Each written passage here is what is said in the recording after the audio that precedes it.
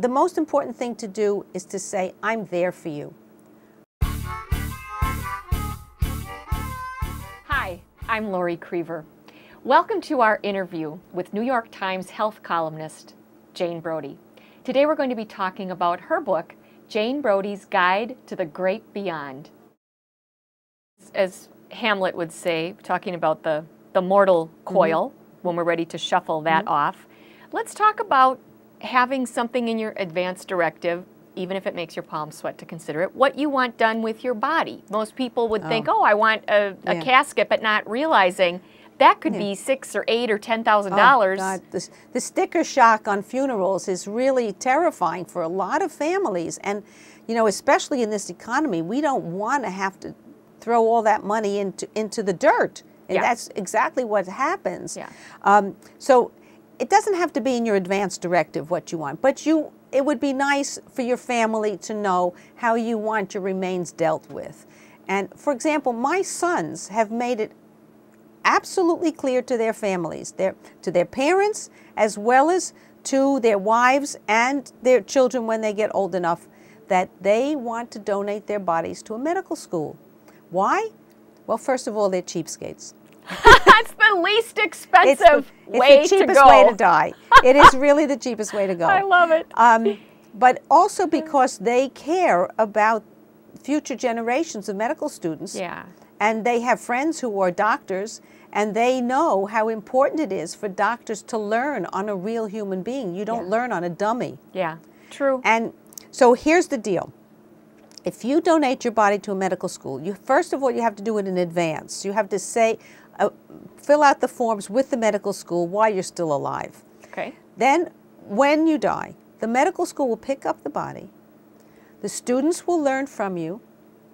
When they're finished learning from you, the medical school will cremate the remains and return those remains to the next of kin or whoever the designated so your survivor ashes. is. So your ultimately, ashes, you could have state where you would like your ashes to be spread or saved, or saved, or what have you. Or that can be up to the survivors as well as to what they want to do, because the ashes don't take up a lot of room. You don't have to bury them. They're not contaminated or in any form. Yeah. And it doesn't cost the family a cent. Now, you still may want to have a memorial service, or the family may want to have a memorial service, but it doesn't have to be a formal funeral service with a casket that costs thousands of dollars and all these, you know, all the frou-frou that goes along with it. I know, you're making me think of all the funerals I've been to over the years with the embalming and the makeup and the hair and the, you know, it's really not for the person who's passed away. They're not there anymore. Now, you know, this is a very individual thing, and there are families and there are religions where this is what people want, and this is how they feel comfortable dealing with it, with their dead relative, and that's okay if you can afford it. But you know how many times when families have to dig into the meager savings and borrow against the equity on their homes, maybe even sell their car in order to bury a loved one in this fancy way. There are also, in the chapter on funerals, there's a section on green burials that... Yes, and I want to talk about reef balls. Yes. So green burials. Very, very interesting phenomenon that is spreading now around the country gradually. It's not going to be an overnight thing. Okay. But people are increasingly being buried in a green fashion in a nature preserve. And they're not embalmed. They're in a decomposable box. No, in a box. It can be in a box. But it will decompose in the earth, and it's truly ashes to ashes, dust to dust, the way the Bible says. Yeah. Is it a physician that started this? A scientist? Yes, it was a physician who started it in South Carolina. And these green burials are gradually emerging in different parts of the country, and it's a very, very interesting phenomenon. It sounds very restful. It's not only restful, if you knew your loved ones there, right, it just sounds very peaceful. You are contributing, just like, you know, no one's allowed to dig up an Indian mound. Right?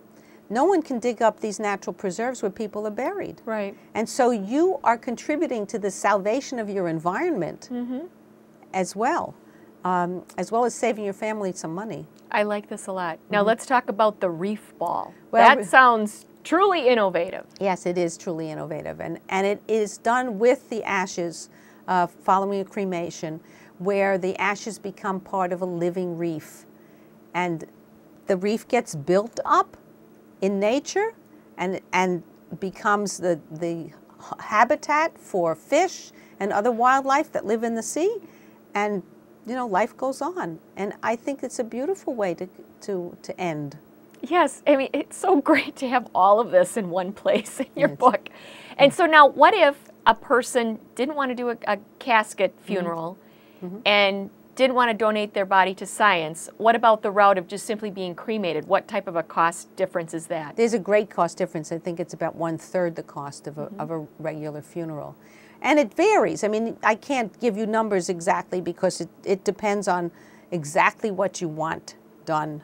Because some people want a viewing before there's a cremation, and that requires a lot of work by the funeral parlor, and that's expensive. Yeah. So it really depends on what, and I think people should look into this in advance and decide what they want, and then consult with the family members to see what they want too, because after all, they're the ones being left behind. Right.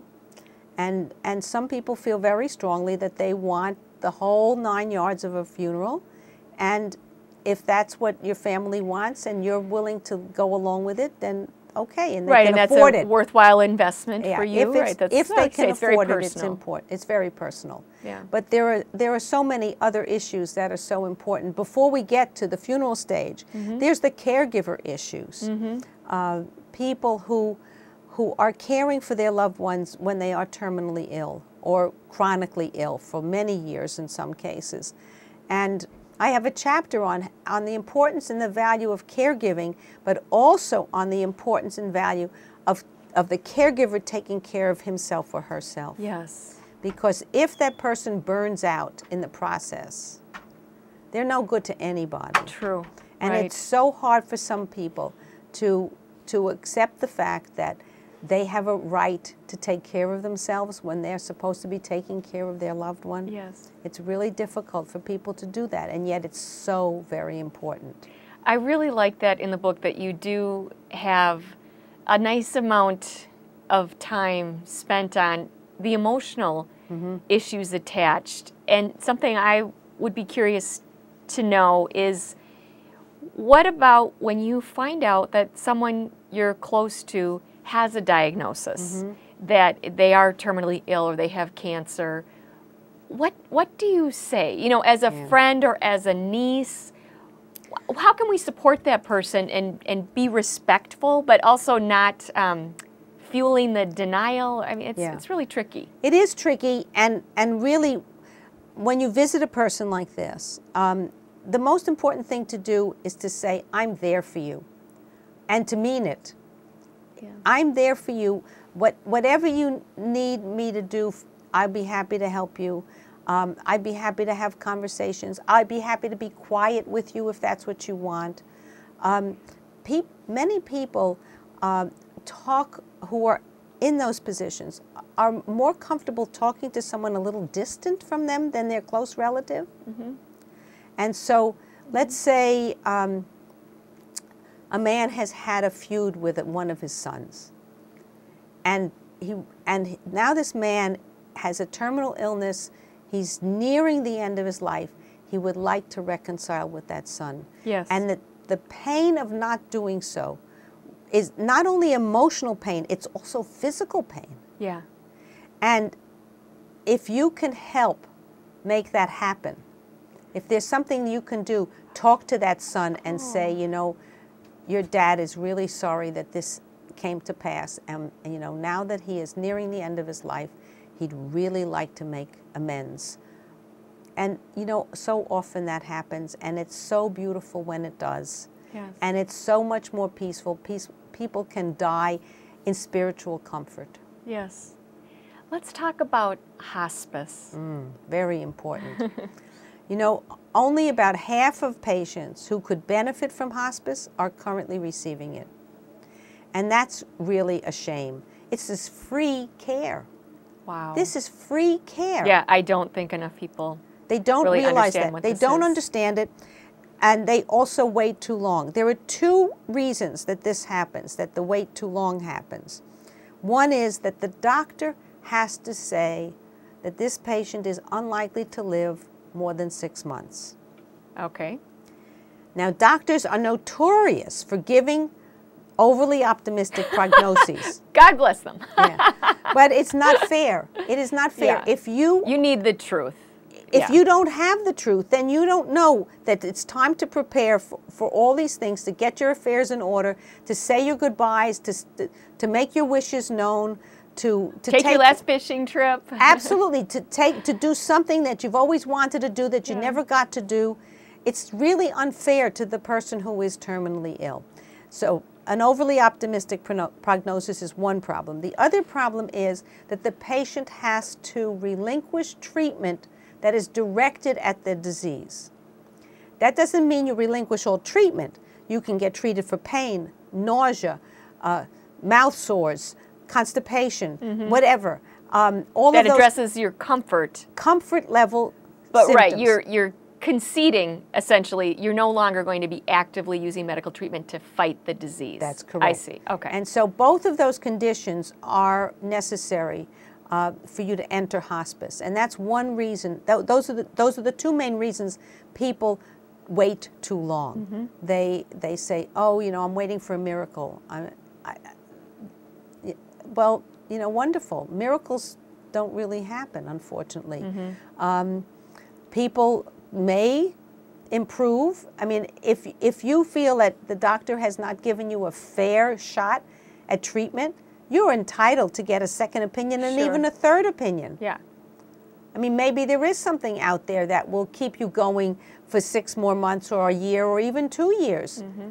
It won't happen indefinitely. Eventually, this disease will get you, but in the meantime, you may want to explore those options. But once you have explored those options and you know what the truth is, then hospice is a joy for most people. It's a great option. Well, it is a great book. It's really a compendium of wisdom.